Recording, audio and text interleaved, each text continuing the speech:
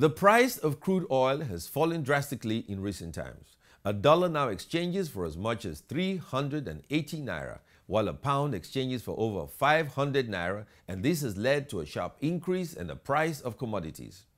Unfortunately, I must tell Nigerians that things are going to get a lot worse. Stocks of imported goods are beginning to run out, and very soon the prices will go up further due to the lack of foreign exchange. Recently, I requested for a ream of paper that used to cost 500 naira. Today, it costs 1,600 naira. It is my very strong belief that the way forward is for the naira to be devalued. It will enable businesses get foreign exchange and allow crucial imports to continue. This will also mean that inflation will rapidly rise for those items, but it will also allow a transition period while acting as an incentive for people to manufacture and trade in locally made goods. However, as dire as the situation may appear, this is a golden opportunity for economic diversification. The road will not be as smooth and there will be anxiety and discontent along the way.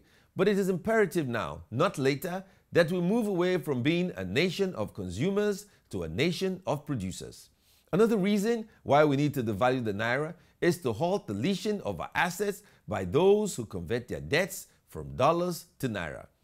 We must see this crisis as a fantastic opportunity to reset our economy and put it back in the hands of the people. In doing this, we need to help develop our local entrepreneurs by empowering them to not only produce, but produce what Nigerians are eager to buy.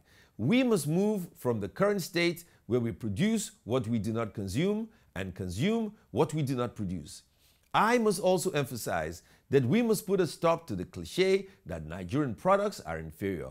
Is Glo, which sports our national colors and which is proudly Nigerian telecommunications firm, inferior to any foreign one? The answer is no. To encourage and celebrate the best Nigerian products, I will launch a Silverbird Awards category called Well Made in Nigeria.